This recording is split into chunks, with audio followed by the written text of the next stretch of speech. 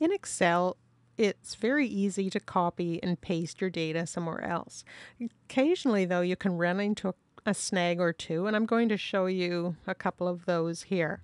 In this table, I have dates, some text, a number, and then in the last two columns, I have formulas. There's a VLOOKUP formula here and a multiplication here.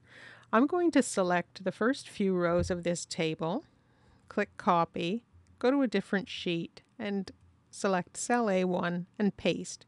And everything looks great. If I change this quantity from 20 to 10 and press Enter, the total changed to 129.50. Going back to the original sheet, I would like to select two more rows here, and I'll press the Control key and select another item further down in the table. When I click the Copy key, go to Orders Copied, I'll click here and paste, and everything looks good again. Now for this one, I'm going to change the quantity to 10, so it should change to 49.90. When I type 10 and press Enter, the total doesn't change.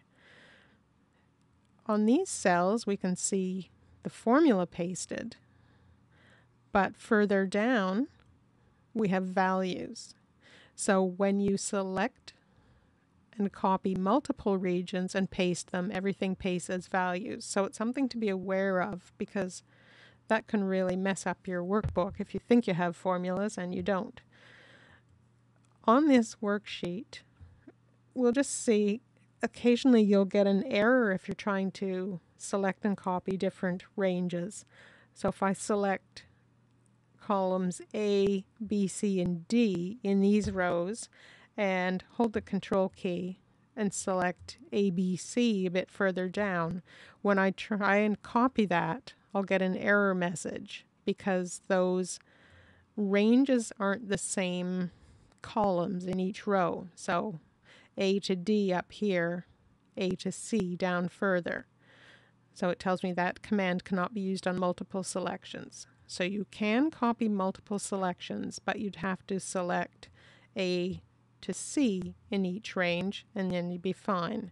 Or select, these rows and these rows. So selecting the same columns works fine. If I select fewer rows in another column, I get that error. So when you're selecting multiple ranges that you want to copy, make sure you have identical rows and columns in your selection.